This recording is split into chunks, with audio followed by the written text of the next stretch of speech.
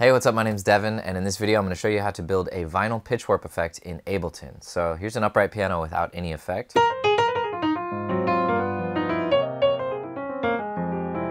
Add the effect.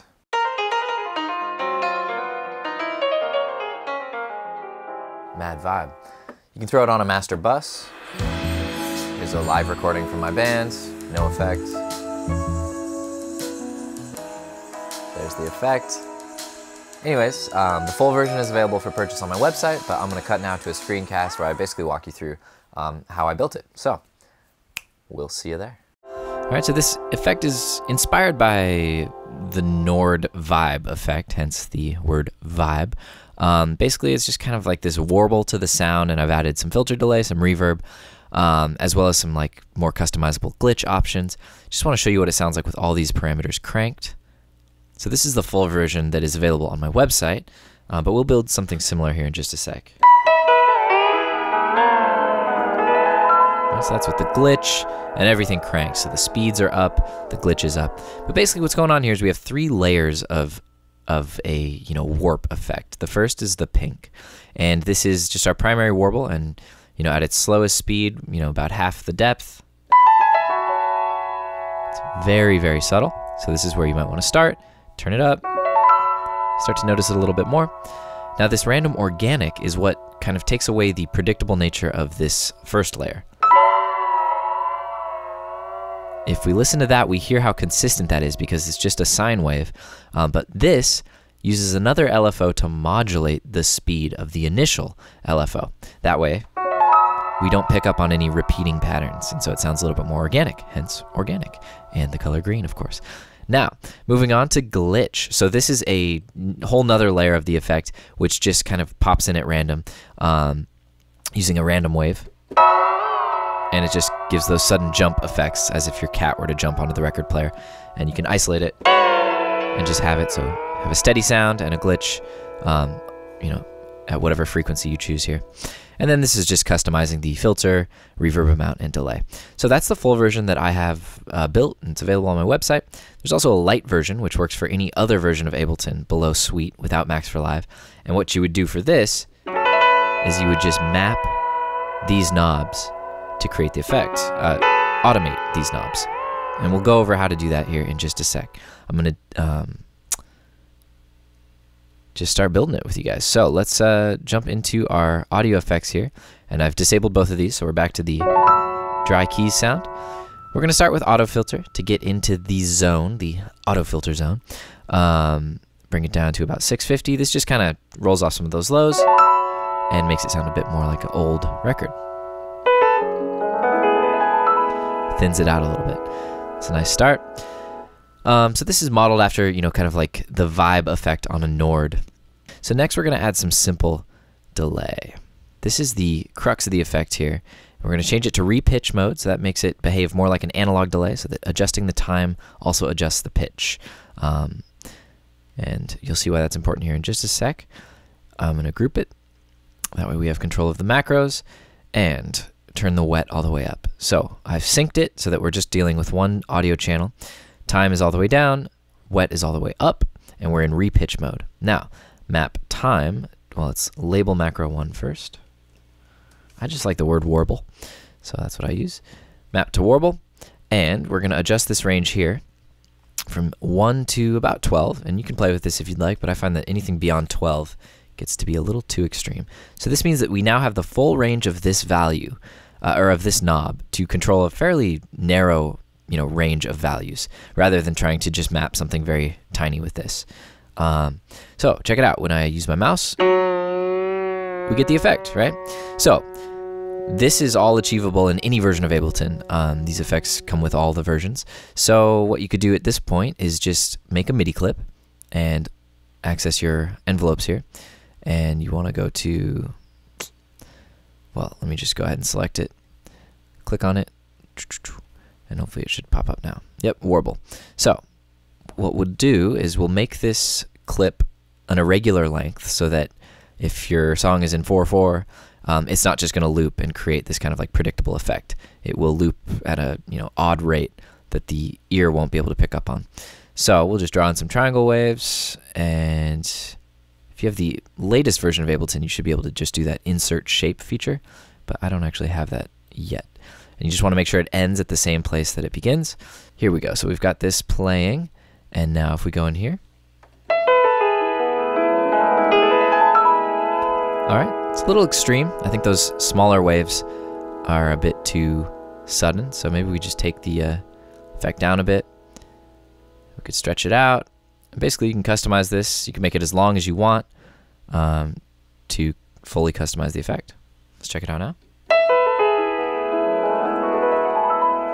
All right, another way to reduce the effect would be to open up this, edit the macro map, and change this to something like 8. And now it'll be even more subtle. All right, so it's there, but it's very subtle. Great, so that's the first place to start. But if you want something that you can just drag onto any track without the need to automate anything, well, you'll need Ableton Suite and you'll need Max for Live.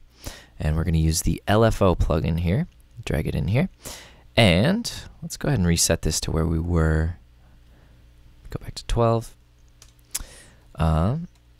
Great, so we've got this sine wave going, and we'll bring it down to about 0.4 hertz and depth all the way up. And we're going to map it to warble. Great, so now it's modulating that by itself.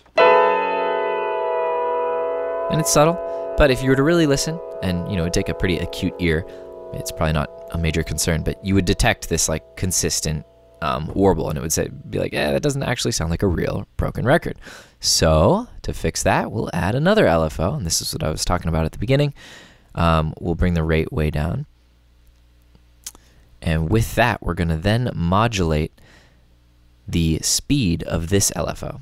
So it's going to go crazy here for a second because it's modulating the full range of this rate. So the way we are going to tweak this is take the depth way down so we get this narrow range of modulation, and bring our offset down so that we get back into that territory of where we were. I'll bring this even down a little bit. And all right, so we're going from, yeah, I mean, this looks like a pretty good wave. Let's check it out. Yeah, maybe you can reduce the depth here a little bit. And as you do that, just bring the offset down a little bit to make sure that you're always going down to 1. That way you're reducing as much latency as possible. Because effectively what's happening here is literally we're going between, you know, a 1 millisecond delay and a 12 millisecond delay. Okay, so as you can see, this wave looks nice and pretty and irregular, somewhat unpredictable. Maybe we can increase the depth here just a little bit, just to get some more craziness out of it. Cool. Okay, well, that's that. I mean, at this point, the only other things you might want to do are add some filter delay. So that's kind of a easy fix. You just drag that in there. And I usually just want to stick to one channel here. Probably bring this down. Go to time, go to about 250. And what do we have? Bring this up.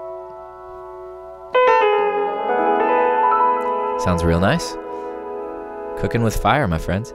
So at this point, great. You've built a pretty cool little vinyl warp effect. What I wanted to point out was, you know, so a couple of the different uses here. I mean, you could use this on piano, you could use this on synth, you could even try using it on a vocal. That might sound bizarre, but I mentioned Julian Pollock. Well, he's produced the upcoming record for a friend of mine, Miranda Joan, and there's a really cool song on there. I'm actually just going to go back to my effect. There's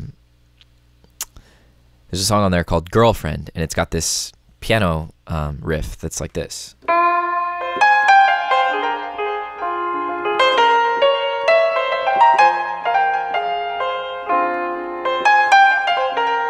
Alright, so I realized that all these are turned down. But anyways, that's a nice use of it. Sounds like an old piano sample.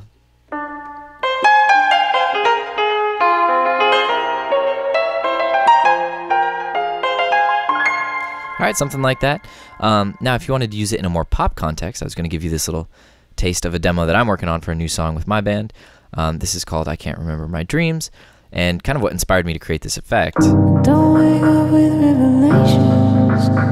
You can hear that faint warble in the upright piano. And I can't remember my dreams. It just adds this organic touch to a piano that I think is kind of is the difference between thinking like, oh, that's a crappy synth, synth piano, or like, oh, that sounds like a real piano, So what you would do to get a sound more like that would just be add some compressor. And this is pretty much all you need. We can turn down this glitch here, and we'll bring our frequency all the way down, because I did have like the full range of frequency on that. So I think the effect is still a little drastic here. Turn down the depth.